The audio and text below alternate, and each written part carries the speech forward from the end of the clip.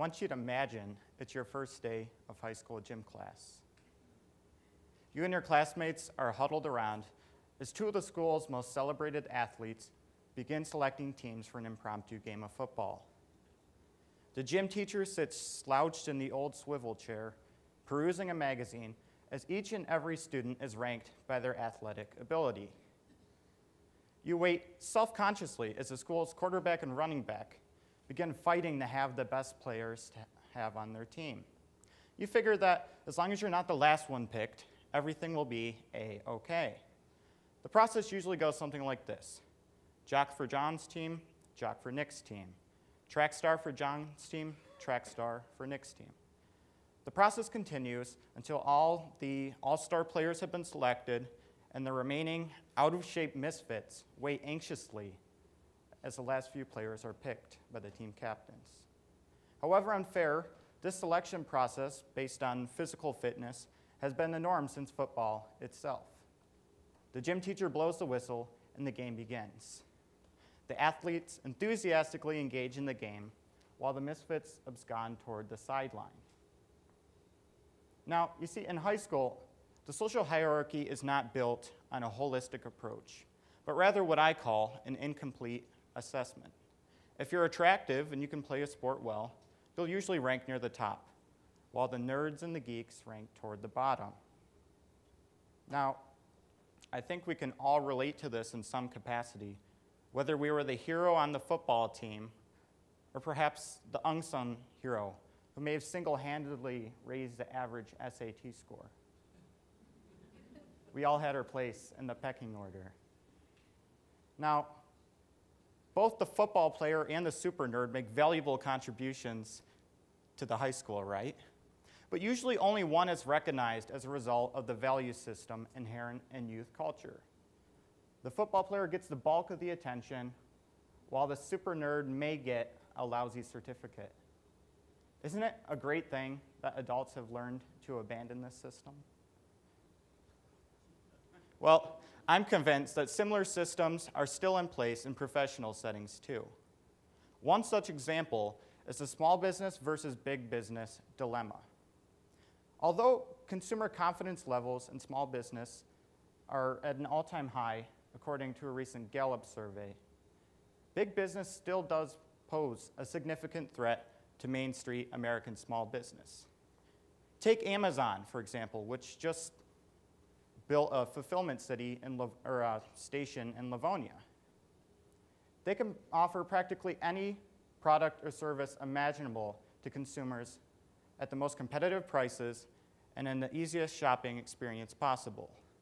Did you know that Amazon will spend nearly $10 billion annually on marketing campaigns, which is more than Target, Walmart, Best Buy, Kroger, and Home Depot combined? Now, going back to my earlier analogy, Amazon plays the role of the coveted football player by distracting consumers away from local retailers with its attractively low prices,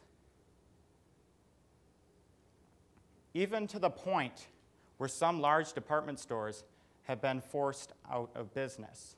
Now, small businesses may not be able to offer the lowest prices or the most convenient shopping experience, but there's one thing I think that small businesses do better than any large business, and that's the creation of localized value.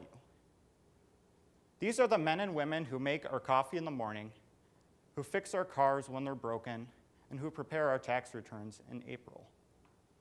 Now, at this point, some of you may be wondering why a teenage boy is talking so much about business. It's a fair question, so here's my story in less than 30 seconds. When I was 14 years old, I was contracted by a major US consulting company to assist in the transformation of a paper data tracking binder into a digital system. Now, in order to contract as a minor, I had to reserve a Michigan limited liability company. I did so, but then the deal took forever to process and actually never came to fruition, but I learned to design websites in free time. I began designing websites for local business owners to establish positive cash flow and decided to keep with it because I liked it. I went from a simple one-man web design operation into a full-service digital marketing consulting company complete with executive team. I'm extremely passionate about free enterprise and have even partnered with the United States Chamber of Commerce as an advocate on small business. I'm an ardent Rotarian and member of the Livonia and Dearborn Area Chamber of Commerce. Now, I don't say these things to prop myself up, but rather to build context for my argument. Through the Chamber and Rotary, I've gotten to know several successful small business owners that contribute to the strength of our communities on a daily basis. And this is important because when I was first starting my business, I went on a search for what makes a business great. I'm pleased to say that I think I've discovered an answer. Here are the results. For a business to be great, it must create great value. Obvious, right? Then perhaps a better question is, what is value and how do we create it? Well, the answer to this question is mostly subjective and will depend on personal opinion. In my eyes, value is best created when businesses can quickly and accurately respond to the taste and desires of its customers, all the while making long-lasting contributions to the local community. For example, corporations create value for consumers by offering the lowest prices possible and the most convenient shopping experience. In contrast, small businesses offer better customer service and a proverbial commitment to the community. Remember, corporations are designed to generate the maximum return on investment for shareholders. That's why they don't necessarily care about the city you live in, as long as they make money. Alternatively, small businesses are very committed to the communities because communities empower them. Small businesses act as the linkage institution between citizens, tourists, entrepreneurs, and city officials. They help shape and strengthen community bonds like no big box store could ever accomplish. As I continued my study of small business, I realized that they'll affect communities in two primary avenues, and that's something called community definition and community engagement. When you think of Ann Arbor, what comes to mind? The University of Michigan, football, parks, restaurants, pubs, and eateries. When you go to Ann Arbor, you can go to Zingerman's for a sandwich, or you can go to Pinball Pete's for an arcade game. You can go to Blimpie Burger for lunch, or you can go to the Gandy Dancer for a fancy dinner. Each and every one of these establishments is incredibly successful because they define what Ann Arbor is about. Think about it this way. When an artist is painting a beautiful picture, she'll have a palette with a whole bunch of different colors on it, right? And then she'll paint her beautiful picture by blending all these colors together. Well, there may be more of one color than the other, but all of them have their own unique purpose. Similarly, small businesses act as these colors in a picture that collectively defines a town, such as Ann Arbor or Livonia.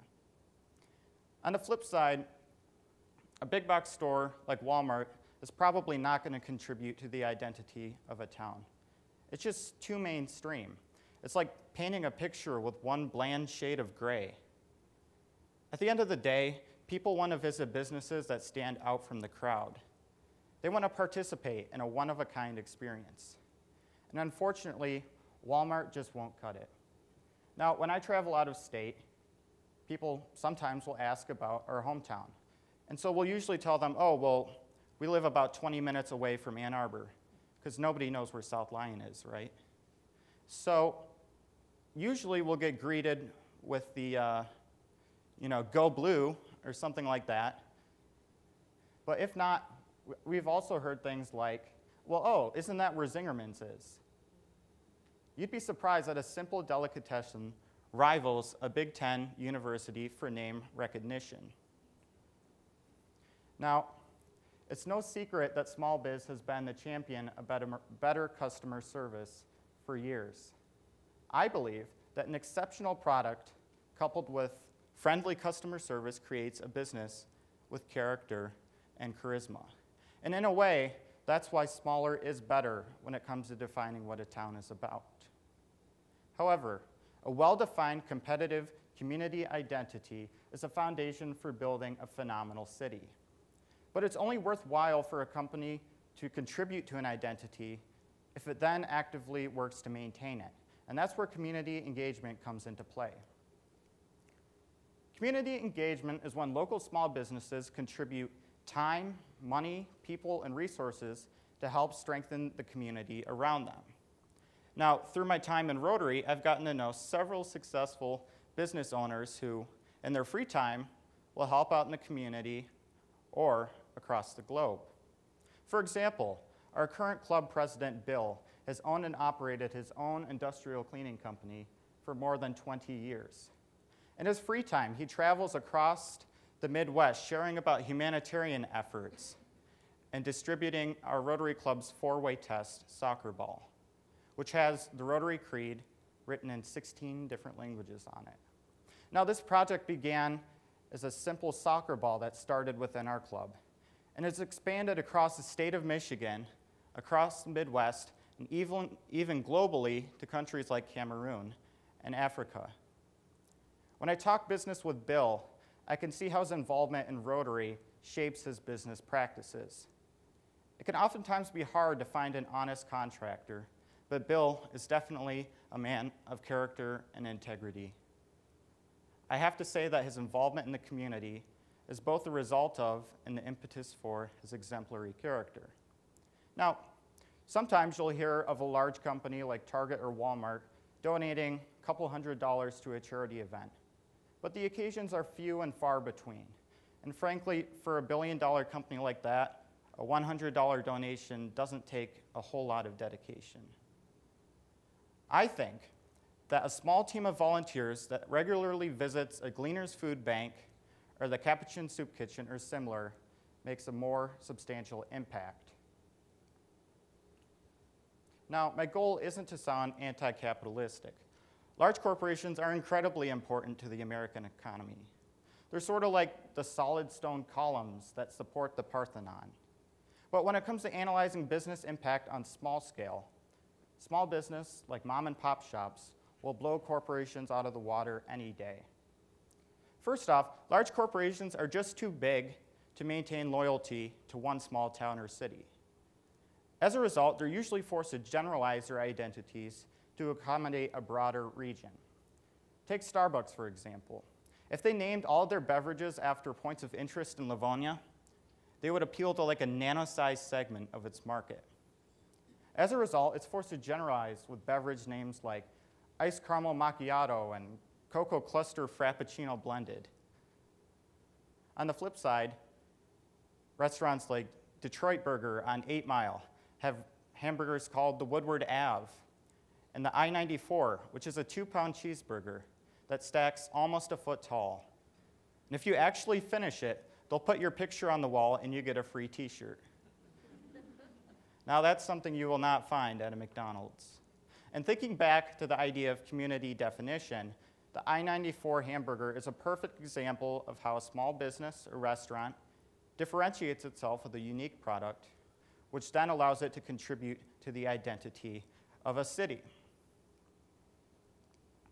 Now, corporations will also fall short when it comes to quickly responding to consumer demands. Now remember, a couple minutes ago I said that my definition of value is when corporations or any business can quickly respond to demands. Because in large corporations, the influential decision maker is usually detached from the customer experience. As a result, they see sales projections and spreadsheets in a rear view mirror fashion. That's why it can take behemoths almost a quarter or even 2 to recognize a trend. Then add another 6 months for product development and another 3 months for testing, and the trend may have vanished almost entirely. In contrast, small businesses are agile. They respond quickly to what their customers want, usually because the owner and operator is working the frontline jobs. They lack complicated corporate hierarchy charts, so they can change directions rapidly without much fanfare. Trying to turn a large corporation sideways is like trying to steer the Titanic away from the iceberg in time. There's too much mass, which makes altering the direction of the momentum an insuperable feat. Did you know that small companies will donate 250% more to charities than large business. And according to the Civic Economics Study of Grand Rapids, Michigan, for every $100 you spend in a local store, $68 stays in the local economy. But for every $100 you spend in a big box store like Target or Kroger when you go grocery shopping, less than $45 stays in the local economy. By making the conscious decision to shop local, you're supporting your own town. You're putting food on the table for the people who work locally. You're helping the homeless, and you're promoting the American dream. And that's something no other country on the planet can do better than America. Ladies and gentlemen, my name is Grant Sobczak, and that was my commercial for small business. Thank you very much.